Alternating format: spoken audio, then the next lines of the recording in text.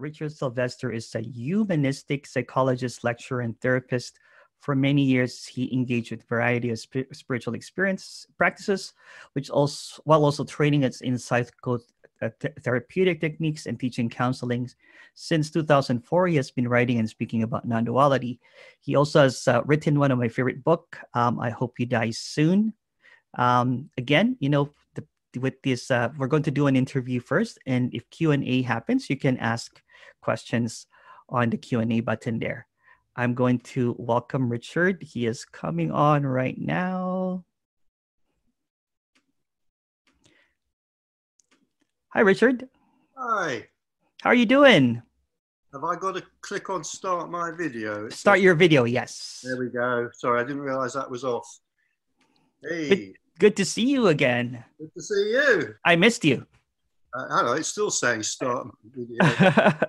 It's okay now. Oh, now it's fine. Hey, yeah. Are we on? Yeah. You were on. I said I missed you. I haven't seen you in a month or two. So has it been that long? Yeah, we had quite a few long conversations, didn't we? We did. Well, we can do an interview, but I know that there's people that wants to ask questions as well. If they come around, would you like to answer them as well? Because that's what's been. I'm in your hands. I'm expecting us to do whatever you want to do. And okay. It goes. Okay. Well, the first question. Let me just pull up a question here. Is Richard, what is the absolute truth? You know my style now. Very well. I'm just going to say to that I think the word truth is a weasel word. I hardly ever use it. I mean, somebody might now be diving into my books and finding all sorts of places where I did use it. But it seems to me it's kind of a bit of a non-starter as a question, you know, because I'd rather deal with what is. I'll tell you my reluctance to go there. I think truth it's conceptual, it's to do with the mind. It's a perfectly natural question to ask. It's not that there's anything wrong with the question, but I feel like it sends us down rabbit holes, that question. Let's go a little bit milder here. You said that, you know, during a period of awakening in your book called I Hope You Die Soon, which is one of my favorites, the absolute fragility of the appearance is seen. Can you expand on that one? I can try to expand on it, but it's very difficult because one's trying to describe the indescribable. This is the problem with all of this stuff. But somehow, let's say that probably in the kind of normal state for a person living in separation, which means basically that the person feels that the world consists of two different things. One of them is themselves as separate from the world, and the other thing is the world through which they move. That's where, you know, our sense of duality comes from, if you like. And most of the time, if we're not on drugs or in some kind of psychotic state, everything seems pretty solid. You know, pretty kind of real and solid. And all that I was trying to point to there is that there can be a period of time during the apparent life of this character when seeking is taking place, when there are no stages in this, but it almost can seem like a stage, and the way that we talk about it in a way has to make it seem like that, where everything just seems, that sense of solidity just kind of disappears and everything seems incredibly fragile, almost like it's kind of a projection on a gossamer screen or something like that. And I can kind of, you know, remember in my desperate searching times, periods of kind of wandering around, sitting around and wandering around, sort of peering at what seemed like this incredibly fragile world and feeling there was something just behind that screen that somehow I couldn't get, and sort of desperate to see through that. you know, it's so frustrating because it seemed like almost, you know, like something painted on silk, and it should be so easy to push aside and see what's beyond it, and yet it's impossible for the person to do that. So I remember that time as a time of quite intense frustration.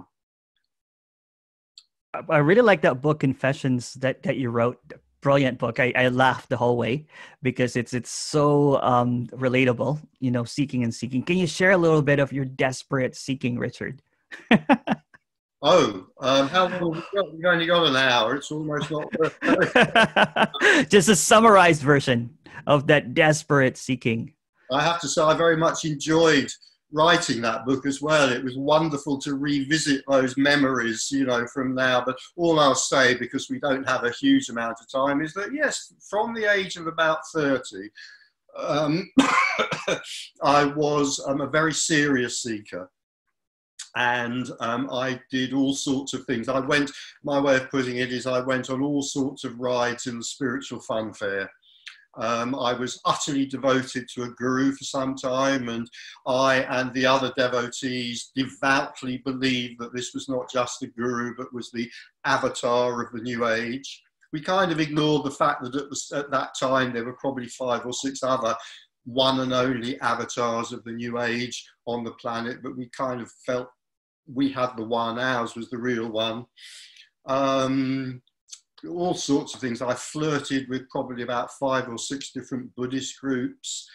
There were many rides in the spiritual fun fair, and I'd say I kind of got quite a lot from a lot of these rides, apart from just enjoyment in terms of what I would call personal development, so kind of improvement on a kind of psychological and character level, which at that time seemed very meaningful to me, because I thought that I was on a path, and if I made progress of a psychological kind, I felt it was taking me further along that path. So it was great fun. It was a huge shock as well when, I'll use this phrase, when non-duality bites. When non-duality bit me, it was a huge shock to realise that none of that really counted for anything. Excuse me while I cough. No worries, no worries. I'm going to squeeze a question here that just popped up on my screen. You okay? You go ahead. I'll be back where I am. Where does the wish to die come from? Does the wish reinforce the apparent seeker?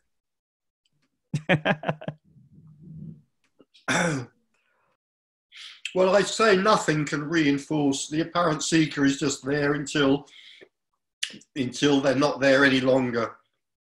And nothing really makes any difference to that. Something's going to appear to make the sense of a person stronger or weaker, but that's just part of the story. And what was the first? That's the second part of the question dealt with. What was the first part again?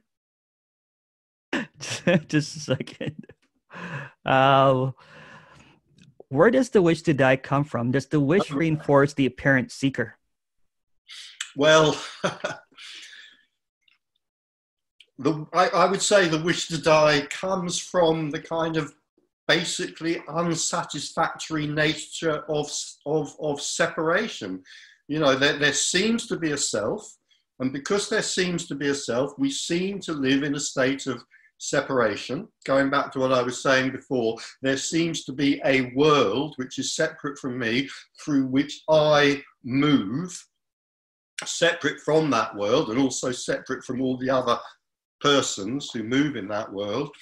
And although at times this can seem very fulfilling and can bring a lot of joy and enjoyment and love and all sorts of positive experiences and negative experiences, beyond both the positive and negative experiences, I would say that there is a kind of, for many of us, a kind of creeping feeling of dissatisfaction, a kind of gnawing sense that not all is right, that there is something maybe very subtle that is wrong, that we can't put our finger on.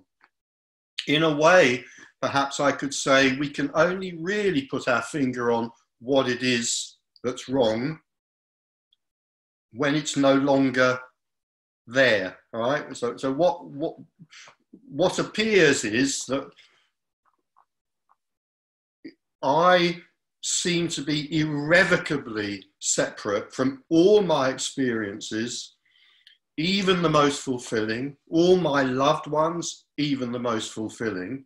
But I can't realize that. I can't realize that that is what the problem is until my sense of self has disappeared. When my sense of self has disappeared, and so there is no longer any separation, it's like that's when separation can be recognized in retrospect. It's like that sense of relief.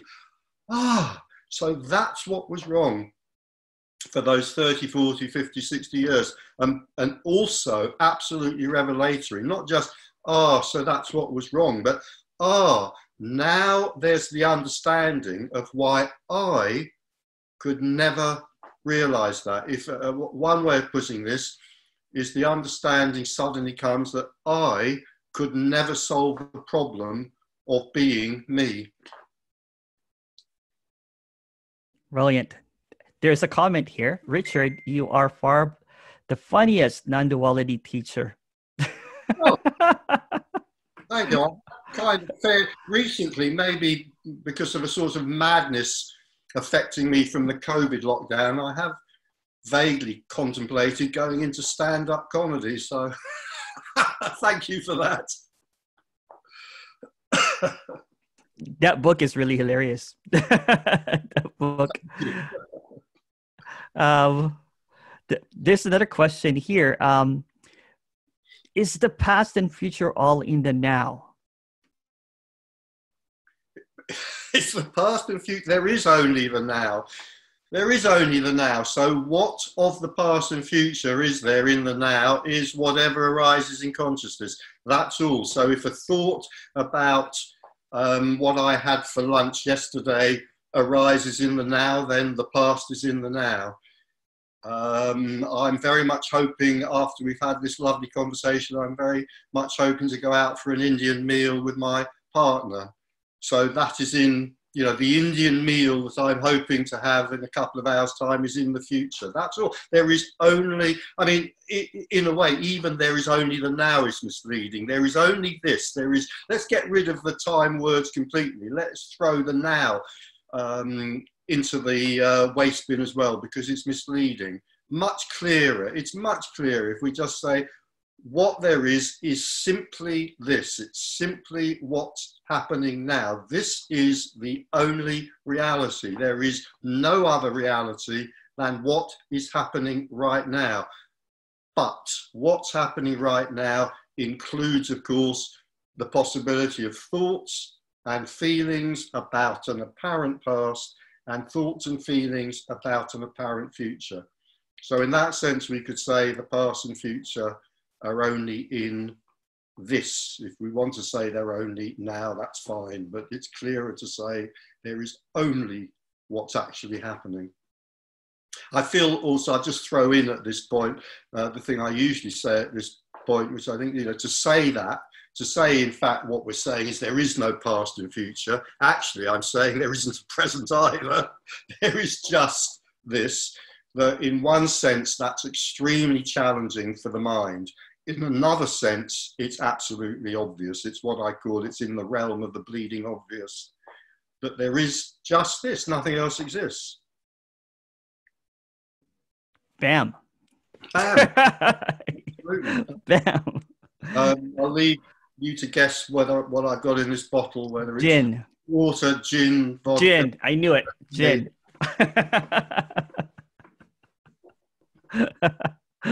I can't do that because by the time 7 o'clock hits, like 5 hours later, I'll be like slurring. Dude, you've been at this for hours now, haven't you? Yeah. Hope it's gone well anyway. Is the biting of non-duality a matter of pure chance? That's from Ans. I'd love to say yes to that. this could sound a bit frustrating. The mind absolutely wants to tell stories. I mean, it needs to. It has to tell stories about how the world works in all sorts of different ways, right? And even when we come to something like non-duality, the mind cannot help telling stories. And part of the way it does that is to ask itself questions about different possibilities.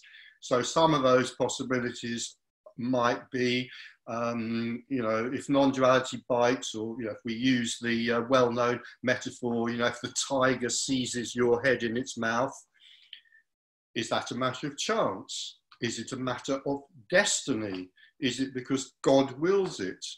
Is it because of my amazingly positive karma, or my amazingly negative karma, maybe? Is it because of my many previous lifetimes as a sincere seeker and bodhisattva? And on and on and on. The mind can make up endless questions about this, looking for an answer so that it can, you know, create this story and concretize it. And okay, now I understand what's going on. None of this applies. None of this applies. So is non-duality biting a chance event? No. Is it then a predestined event? No. Is it because of my glorious karma? No.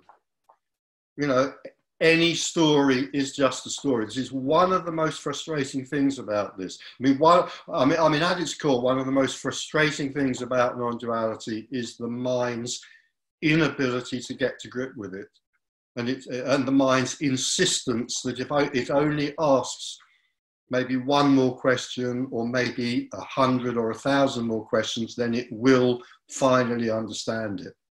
Oh, and by the way, I suppose after the 1,000th question, the mind might finally understand non-duality, and that means nothing whatsoever. Understanding has absolutely no bearing here at all. Non-duality may be seen, I mean, that is not a good phrase, but I'll stick with it for now. Non-duality may be seen, and there may be no understanding whatsoever. Or non-duality could, at least in theory, be understood down to its last iota, and that means nothing at all. It would just be concepts. Concepts have no bearing here whatsoever. Richard, since you're the funniest guy in Non-duality, can you share me a joke? Is that a question that's just come in? It's just from me.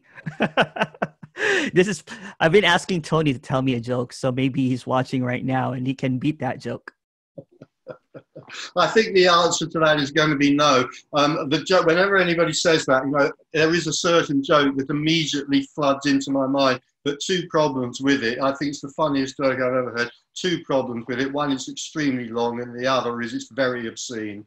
So I think all I'm going to say is it involves a rabbit, and I'm going to leave it at that. Sorry. No worries, no worries. I better get to some of the questions that are good here, because my questions are ridiculous. Ben goes, what was your present process or investigation? What were the questions and truths that helped break the illusion? Thanks. The questions and the truths.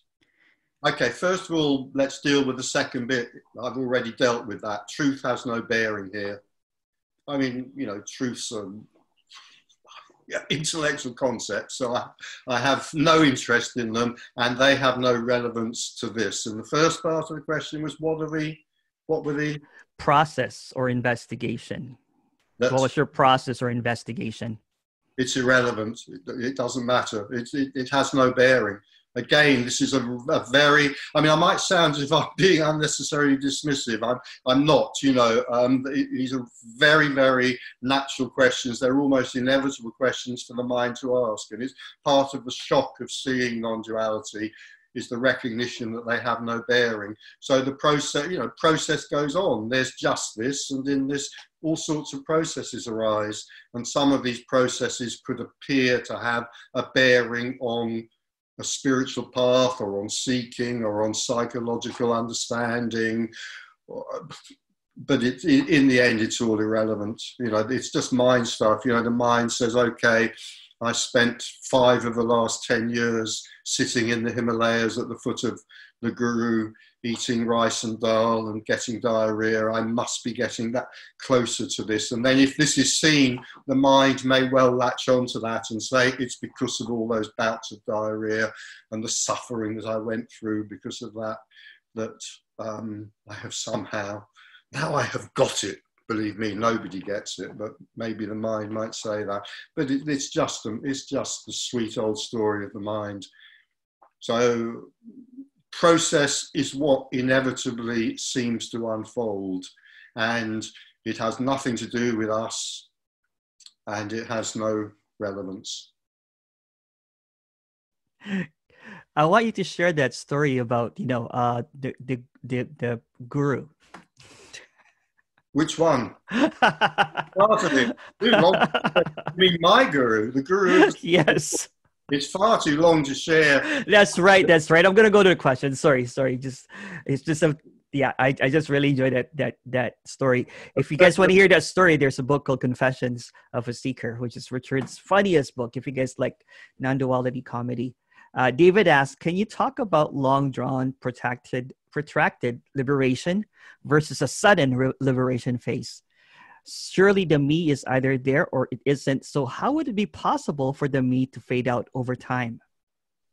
I have no idea. I've never used the phrase long drawn out, protracted liberation. I probably will never use it again other than just to repeat it now. I have no idea what it means.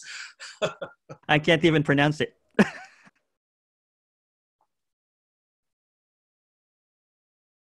No, I can't comment on that phrase. Yeah. Okay. Well, I mean, even to talk about the self being there or not being there, I mean, even that's misleading, but we're back to this thing that we have to use words. So we just try and find the words that for each of us seem, you know, maybe the closest, whilst recognizing that they're still a long way away. All right. There's one from no one. While you were a seeker, Richard, did you feel the need to share, help other seekers? How has this changed to what you don't do now? Do you feel a compassion to help? No.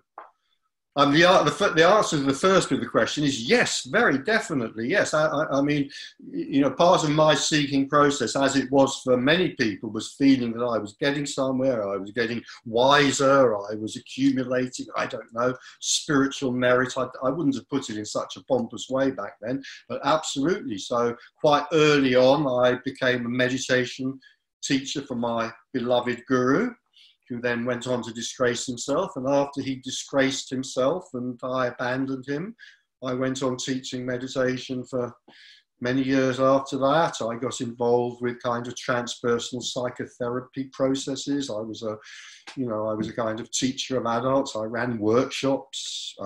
Yes, absolutely. I was very, very committed to helping people, definitely. Yeah, and there was a second bit to that question. Second bit to that question, just a second, is how has this changed to what you do now? It's disappeared. Very simple. It's just gone. Do you feel a compassion to help? No, absolutely not. No. I feel no. I mean, whatever, you know, I feel no impulse to help whatsoever, whether it's from compassion or anything else. You know, I mean, I just kind of do stuff, and I mean, maybe sometimes people find that helpful or not, or maybe I will become a stand-up comic and they'll find it amusing or not. I don't know. No. There's absolutely no intention to help people here, particularly not around. I mean, I don't mean like, you know, if a friend was struggling with their shopping, I might well help them with their shopping, but I assume we're talking simply about non-duality here. There's no impulse to help, and I would actually feel a certain degree of suspicion of anyone who was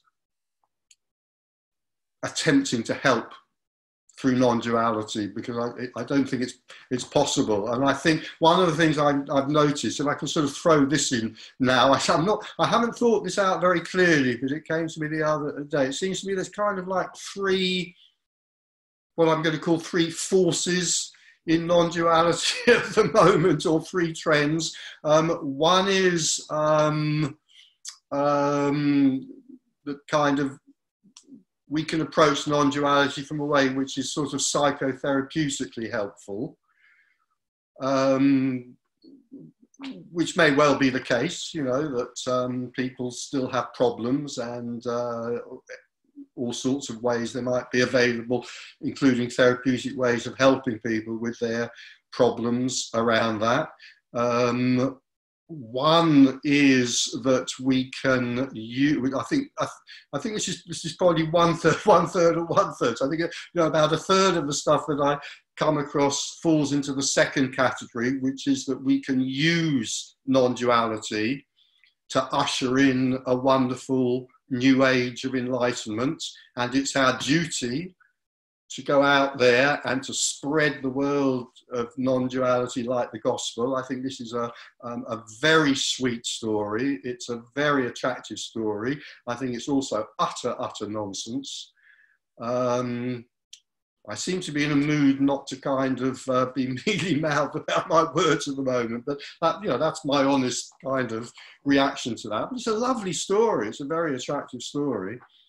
And then there's just like, well, an impact, you know, there's non-duality. It's a bit of a ridiculous phrase, but whatever the hell it is that we are trying to communicate here, just an impulse comes up to communicate about it in some people, and an impulse in some apparent people, and an impulse comes up to listen to that communication and to ask questions about it and to engage with it in other people.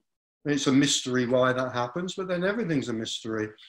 But you see, the mind, Tony's on after me, I noticed on your program, and one of the things that Tony often says is that the mind's a businessman or a businesswoman. You know, the mind is always looking for a profit.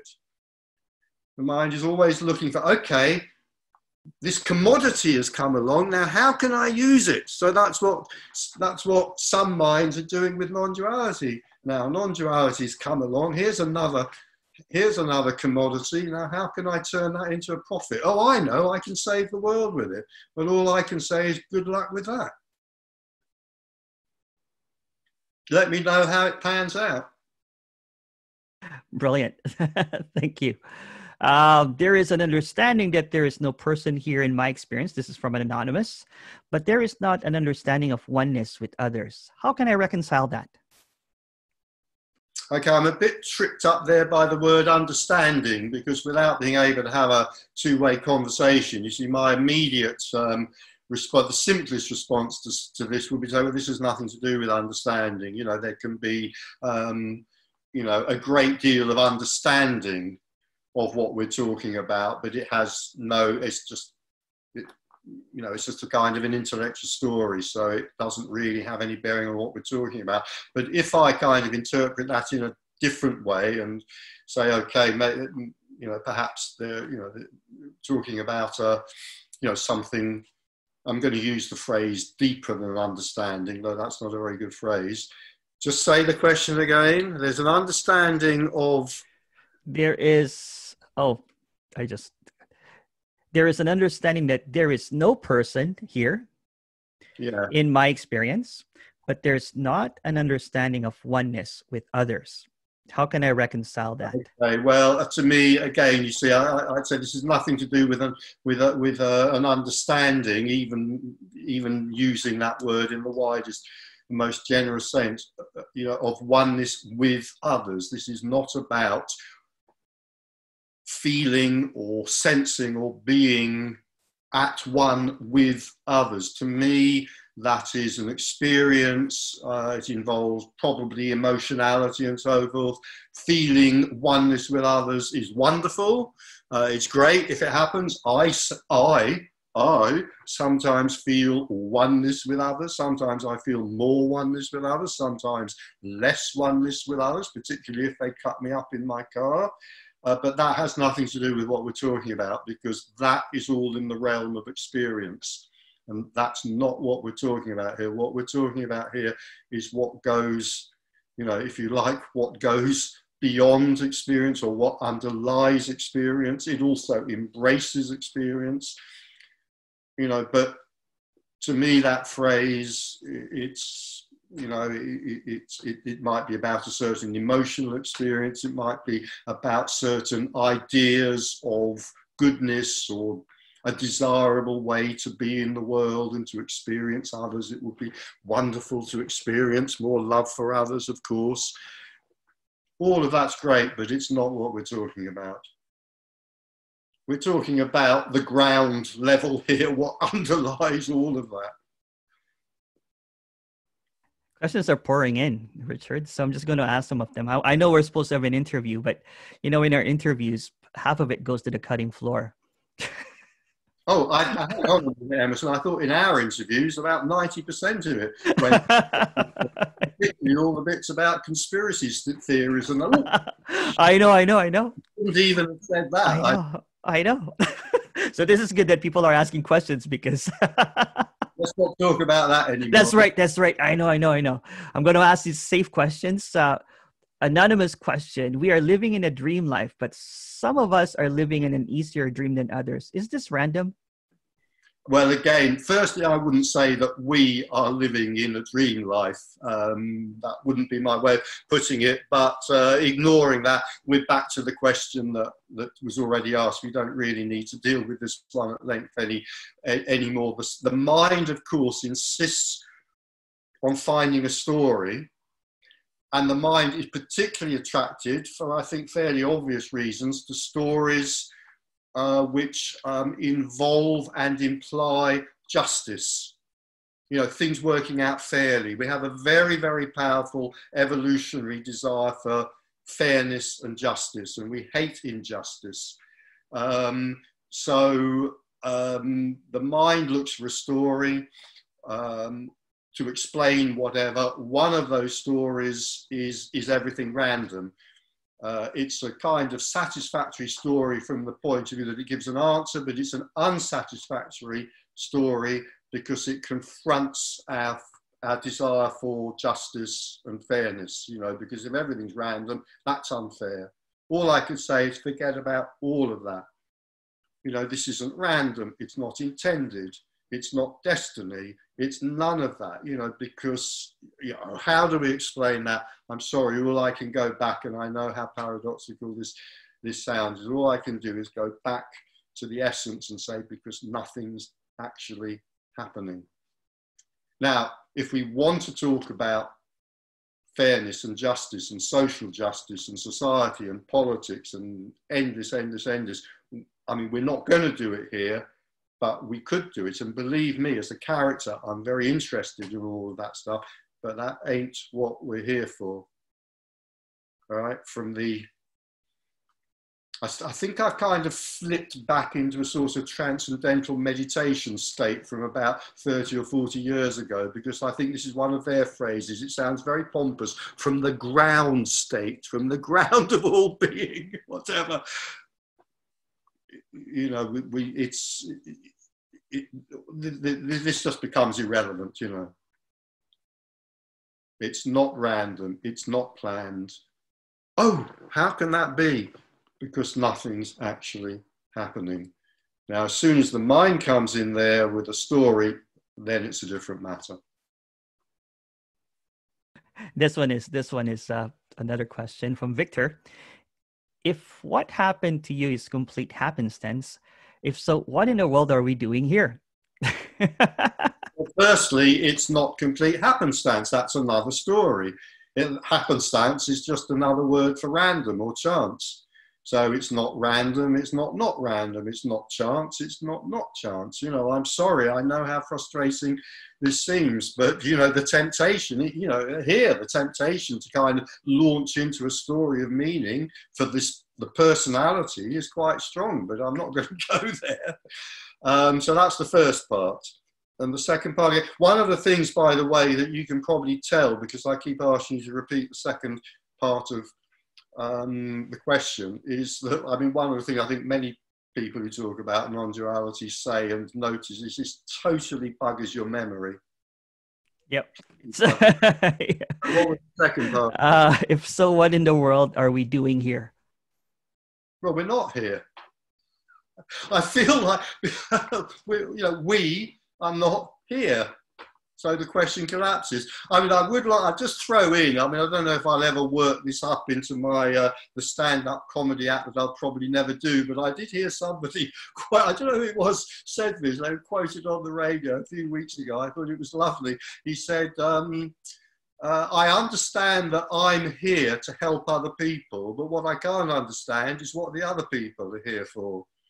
And I think that opens up a profoundly deep philosophical space to explore. You know, it's an obvious question for the mind or the ego to ask, what the hell are we doing here? And out of that question arise all the myriad religions, all the spiritual stories, all the philosophical stories, you know, literally thousands of religions, all trying to answer that question, what am I doing here? Or a little bit more forcefully when we get desperate, what the hell am I doing here? Oh, I'm here to please God, or I'm here to kill heathens so that God will be pleased, or I'm here to fulfill my dharma, or whatever. You know, these are all perfectly lovely stories. Well, no, some of them aren't so lovely, actually, the ones that involve killing other people. That's the sweet old nature of the mind, all right? What can I give as an answer that's, well, certainly no answer that's satisfactory. All I can say is the question collapses because we aren't here. This is simply what's happening. Bam. Art goes, you have a lot of books behind you, Richard. Did any of those books help you get to see this bleeding obvious? Just this? Do you have any favorite books on this or in general? Well, firstly, the middle part of that question, no, absolutely not. No book helped me to see this. No book, you know, I didn't see this. No book can help anyone to see this. No one will ever see this yet. This can be seen. Weasel word, so let's really spell it out. Okay, can the fact that this can be seen by no one be aided by books? Well, no, nothing's relevant to this. It doesn't matter. You know, books will be read or they won't be read. And we think that it has something to do with us. We think we make choices about that. The revelation, if you like, of seeing what we're talking about is that there is no one to make those choices. And then the third part was any specific books? Did any of these books help you get to see this bleeding obvious? No, I've dealt with that. Just this? Do you have any favorite books on this or in general? I don't think I do have any favorite books on this. I mean, obviously I have to say, yes, my own, yes. But no, not really. And I mean, the other part of it is too big a question. You start getting me talking about my favorite books, that'll take up the rest of the time we've got. So nothing springs immediately to my mind. I'll leave it at that. I don't know whether any of those titles are visible for people, but if they want to try and give them. I'm trying to read it, Richard, but I can't. I will give a plug. I shouldn't give a plug for somebody else. Yeah. Just reread. I don't know why. I just felt an impulse to reread Mick Brown's book, The Spiritual Tourist, and I enjoyed that very much. So there you go. Awesome. How can I stop believing these stories? These seem to be an obstacle. This is Tim's question. Well, you can't stop believing in stories. Belief in stories will go on until they stop. However, they're not an obstacle, because nothing's an obstacle. If things were obstacles, we could work at clearing those obstacles out of the way. And when we cleared the last of those obstacles out of the way, eureka, that would be it. So, you know, then we're on a path, then we're endorsing, if you like, a path of purpose. And the path is, I mean, in a way, this is at the heart of belief probably in all or most paths, if not all paths, no, not all paths, but most paths, you know, that paths consist of taking us through the obstacles and clearing them out of the way. It's a lovely story. Forget it. Greetings, Richard. This is from Adrian. Some teachers suggest ways to explore in the presence, like self-inquiries, etc. Do you propose any way to explore the self? Thank you. Long pause to take a drink before saying no. What I would say about any kind of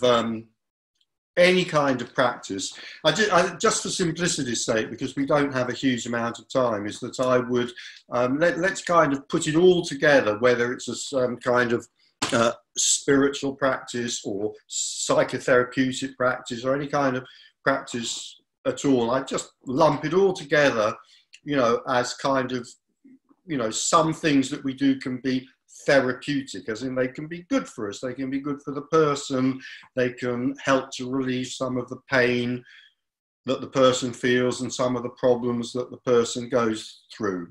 So I sort of, you know, put all of this together and say something which again is kind of in the realm of the bleeding obvious, that, you know, if we come across some practice, whatever it may be, and it seems to relieve, or let's say it actually does relieve some of our suffering as a person, or leads to kind of greater understanding of myself as a person, or it's enjoyable as some practices can be, well, great, you know, that's absolutely great, do it.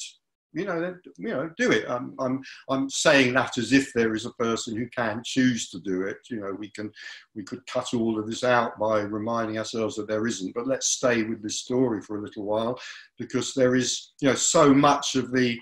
I mean, I think a lot of the non-duality world, as it were, the world of speakers and listeners, is kind of obsessed with this question of practice or not practice.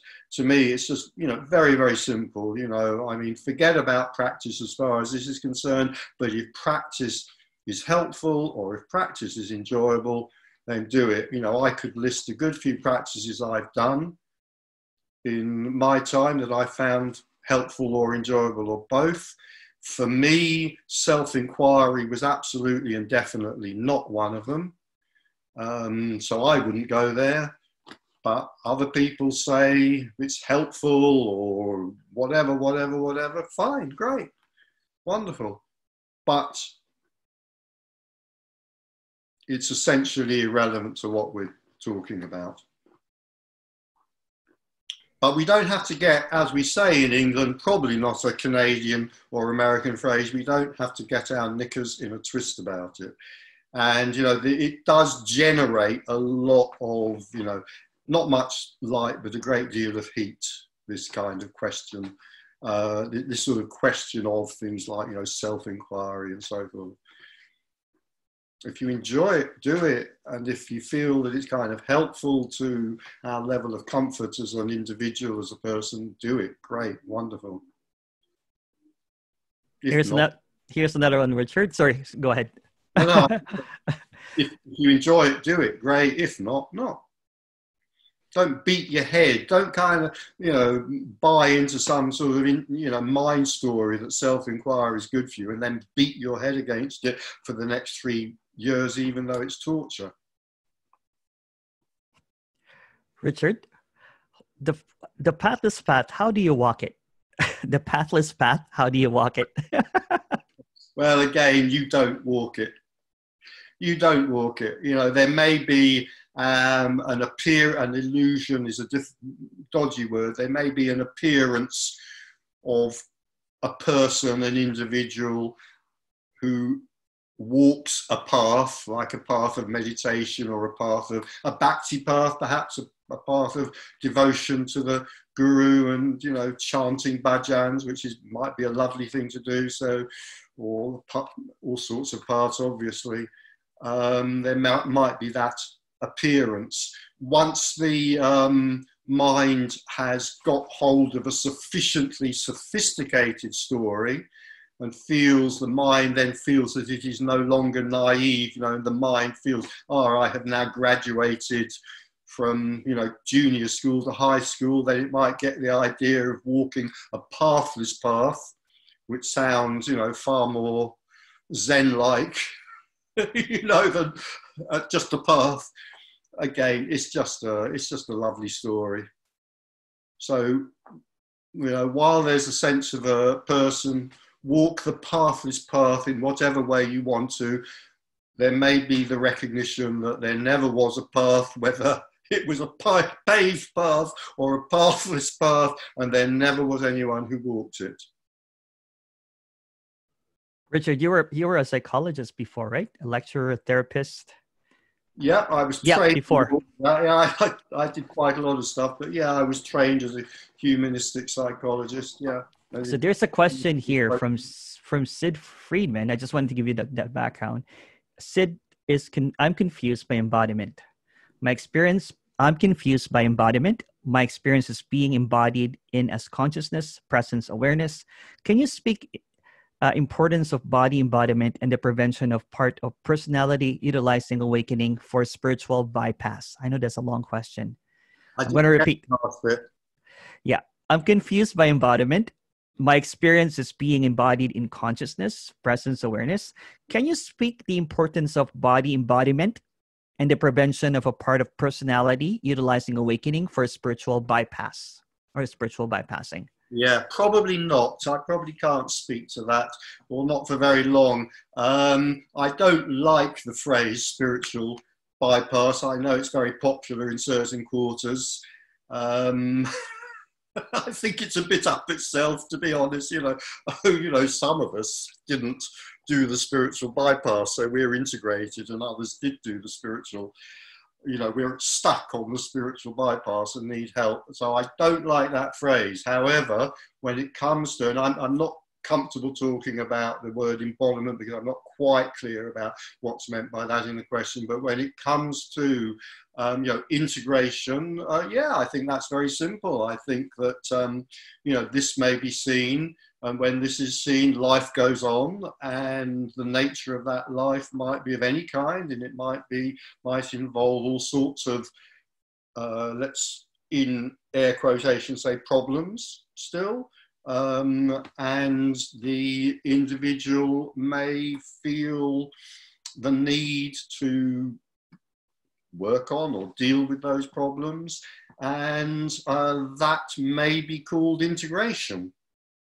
This is all perfectly valid, and I have nothing very much to say about that in the time that we've got, other than, you know, I would say perhaps it's a sort of fairly obvious thing to some people, but it's not so obvious to others, that if there's been any kind of awakening, it might be very helpful to see someone, whether they're a psychologist, a psychotherapist, a teacher, or a speaker, whatever. That might be very helpful, might not be, but it might be very helpful. But the one thing I would say is that if there's been any kind of awakening, it's far, far better to share that with someone and to see someone who knows that. I was going to say who understands that, but more than understands it, who actually knows it. Because otherwise you could get into all sorts of difficulty. And I mean, I've talked to people who have shared, maybe they've already, let's say, had a history of seeing a particular psychotherapist, and there's been an aware, and they've gone on very well with that psychotherapist. Maybe they felt that that person's been very helpful to them up to a point, and there's been an awakening, and then they've shared that with the psychotherapist, and they've very, very strongly regretted that afterwards.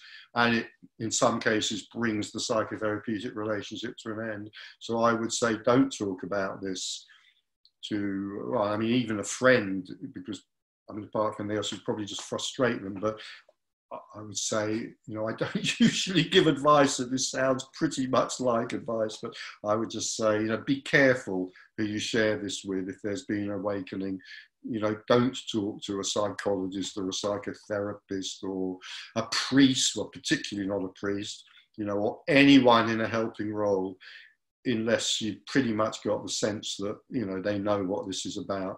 And I do mean know it. I don't mean understand it. I mean, understanding might be sufficient, but it's better if they know it. So, I mean, somebody asked me years ago whether I thought I'd ever see a psychotherapist again. Oh, I don't know. I don't know what's going to happen in the future. But I did say, you know, it's unlikely. But if I did ever go to a psychotherapist again as a client, I would want it to be a psychotherapist who wasn't there. Meaning, you know, where this was known, this was seen.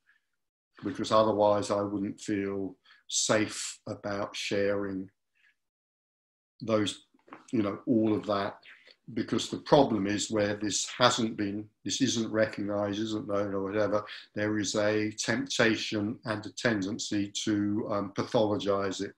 So to see awakening as a kind of pathology, to confuse it, for example, I mean, the most obvious thing is, for example, to confuse it with dissociation.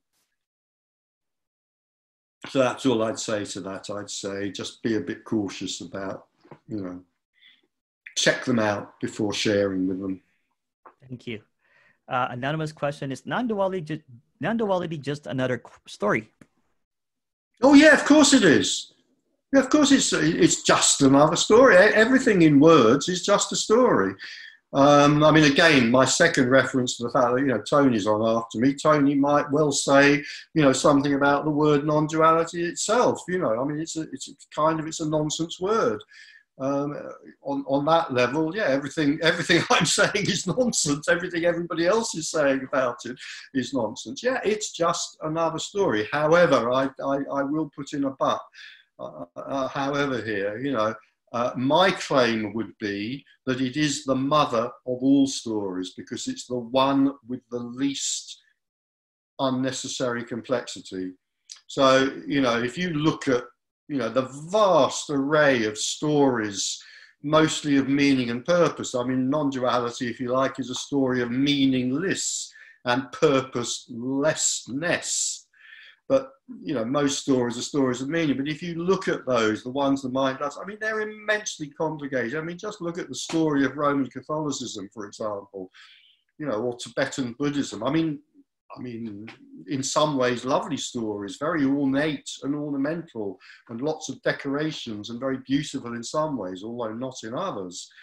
But full of complexity and curlicues, because that is what the mind likes. So I would say, yes, of course, non-duality is just another story, but it's the mother of all stories. It is the one that is freest of unnecessary ornamentation, let's say. And I've just remembered a quotation I love very much, and I can never remember who this is from. There is something of the breath of freedom blowing through Advaita. I love that quotation, and I think it is absolutely true. Even just a kind of an intellectual contact with this, if there's an openness even to that, there can be a sense of that breath of freedom. And partly what that freedom consists of is that it's throwing all of this rather glorious, decorative, superstitious crap out of the window. Because all of that, you know, that complexity, you know, you think of the complexity of, you know, Roman Catholicism, etc., etc., etc. It's a prison. You know, it's a wonderfully beautiful, comfortable, sometimes, not other times, you know, a prison. And the simplicity of Advaita is freedom from that. If you like, freedom from belief, freedom from superstitious belief. Thank you. There's a question here from Fritz. Some teachers say enlightenment is binary. Binary? Either you are awake or you are not. What is your perspective on that? Well, no, you're not awake or asleep, because there is no you. Does that deal with that one satisfactorily? Yeah. There's another question here. This time is flying, huh? Wow, we have like 8 minutes left. Mind you, you've got to go on to another. Go on to To a curry, hopefully. That's right. I've been eating cinnamon. Here in England. I've been eating cinnamon rolls in between, just kind of like, scarfing down stuff. I'm full of sugar now. Um, there is a deep interest in non-duality. That's what's happening. And there is a wish to disappear. But the apparent separation did not collapse. The question is why the apparent separation did not collapse.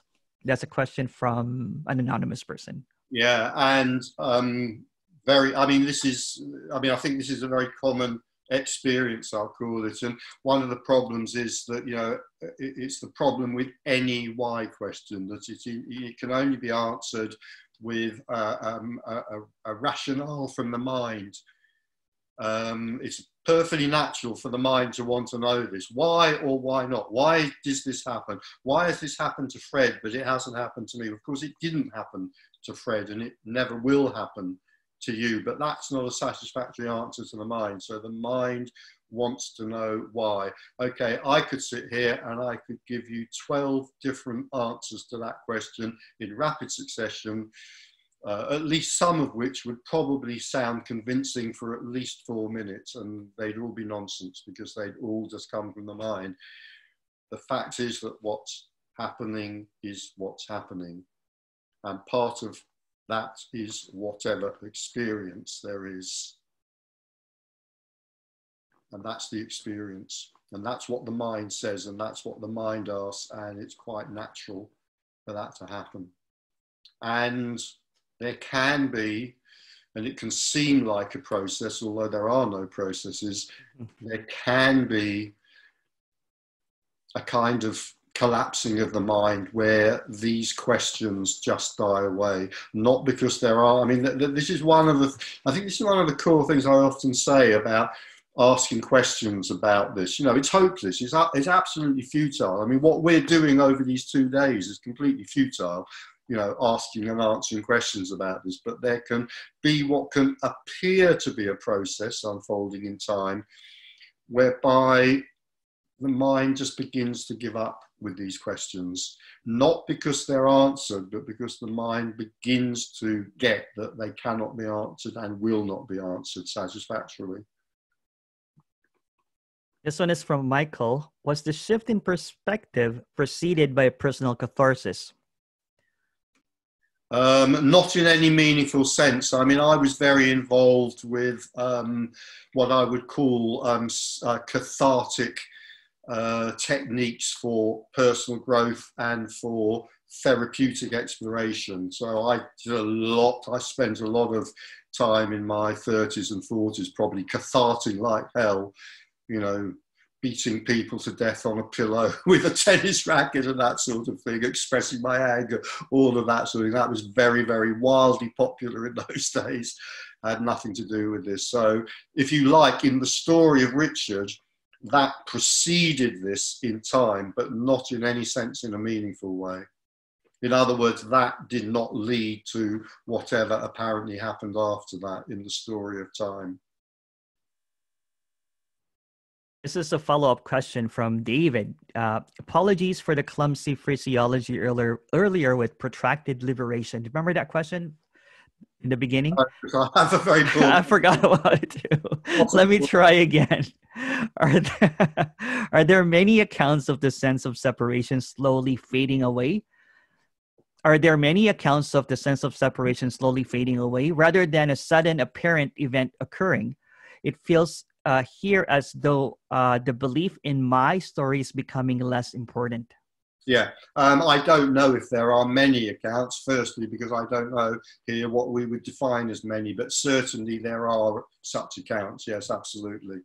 There are accounts like that. I think also, I'll just throw this in as well, I think there are also accounts where the sense of separation never really fully formed in the first place. So there was never, if you like, a kind of, let's say, a falling away of the person, either suddenly or not so suddenly, because the sense of personhood didn't really form. Last couple of questions here, because we're almost time, and I don't know which to pick. how did you get to your state or uncover your ignorance? How did you get to your state or uncover your ignorance? Well, that's easy to deal with. I didn't get to. I am not in a state. You know, everything is constantly in flux. So I am not in a state, because if I was in a state, how long would that last in the story of time? I don't know, a microsecond before I'm in a different state. I am not in a state. And I did not uncover my ignorance. You know, there was simply at some point, I'm going to use this word realization, although it's not a good word. There was simply the realization by no one, not by me, you know, that the I doesn't exist, that the self doesn't exist.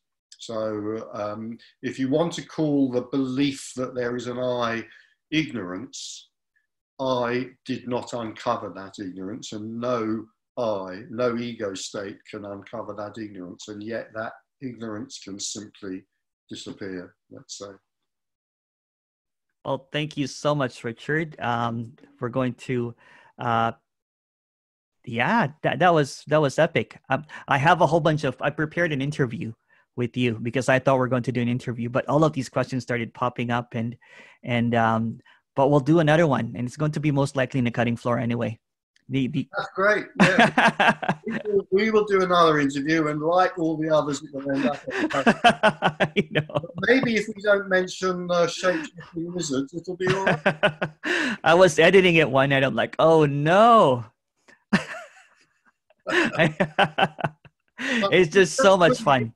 Instead of putting it on the cutting room floor, you should put the whole thing on YouTube, but you should cut the sound on the difficult parts and put the kind of oblong black square over my mouth to indicate where it's been censored. Just like a little horn. Yeah. It'll be 90% of that though. That will be funny. Anyway, if we do another interview, I'm sure I'll enjoy it, whether it's anyone else or not. Well, thank you so much, everyone. We are going to close the webinar now. Please go back to the event homepage about 15 minutes and you can sign back in. Tony Parsons is next. That's going to be a lot of fun. Richard, can you honor us by giving us a death wish, the audience a death wish? Yes, to each and every one of you. I think I'm going to say if you want to. I'm not going to say whether you want to or not, but to each and every one of you, I hope you die soon. Thank you. You know that was coming. Yes, I didn't, but I could have guessed. Oh, okay. Thank you, everyone. We'll see you back in about 15 minutes with Tony Parsons. Take care. I'll see you soon. Bye-bye. Bye-bye.